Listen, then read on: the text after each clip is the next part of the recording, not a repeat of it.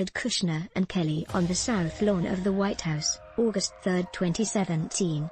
Photo, Brendan Smilovsky AFP via Getty Images on February 23, 2018, White House counsel Don McGahn sent a two-page memo to Chief of Staff John Kelly arguing that Jared Kushner's security clearance needed to be downgraded. The New York Times' Michael Schmidt reports in his forthcoming book, Donald Trump v. the United States.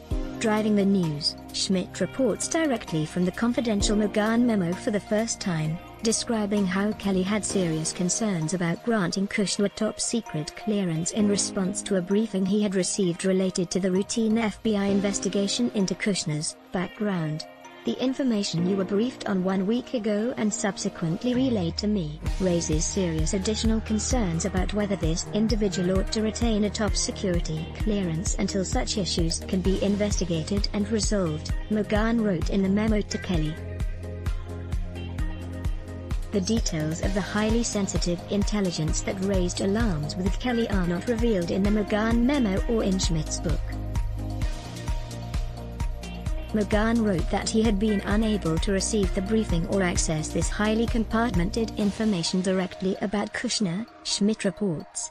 Interim secret is the highest clearance that I can concur until further information is received, McGahn concluded, referring to the level of classified information Kushner would be able to access between the lines by reducing Kushner's clearance from top secret to secret. McGahn and Kelly had restricted Kushner's access to the PDB, the closely held rundown provided by the intelligence community 6 days a week for the president and his top aides, and other highly sensitive intelligence that exposed sources and methods.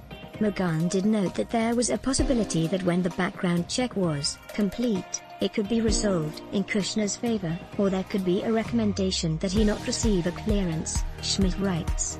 McGahn conceded, in the memo, that Trump could if he chose simply disregard any security concerns and circumvent any standard procedures and grant Kushner the security clearance himself. The bottom line, President Trump ultimately intervened to ensure Kushner got his top-secret security clearance. Schmidt reviewed more than 1,000 pages of federal government documents that have not been previously reported on. These include sensitive materials from Mueller's office, former White House Chief of Staff John Kelly's office, the White House counsel's office, the president's legal team and the FBI. The White House, Kelly and McGahn did not respond to requests for comment. Let's block ads. Why? Show your love for him. Click the link in description. Thanks for watching.